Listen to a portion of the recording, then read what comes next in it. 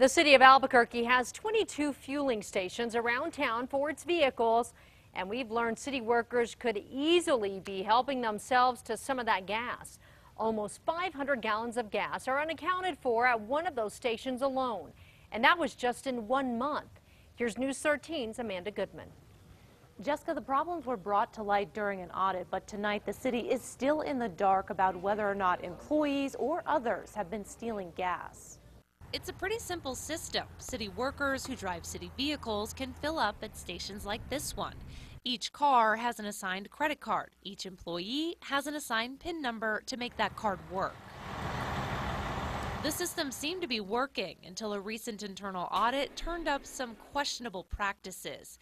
Things like PIN numbers still active for people who no longer work for the city, more than 2,000 of them.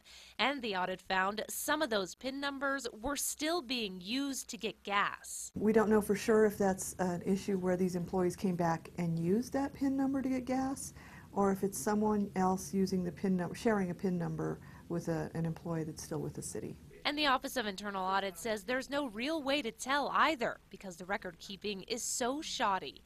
It's the same scenario at the Puerto del Sol golf course gas station, where 464 gallons of gas have gone unaccounted for. Do you know what happened to the gas? No, we don't. And I don't think Parks does. This is the first ever audit of fuel usage and security at these stations, which are run by the city's fleet management division. Were you concerned that there was any sort of misuse happening when this audit came out?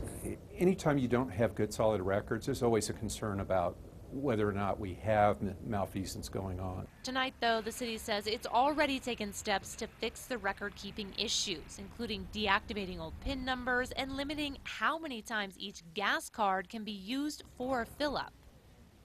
Now tonight, it's still not clear what happened to that 464 gallons of gas, and the city says it may never know.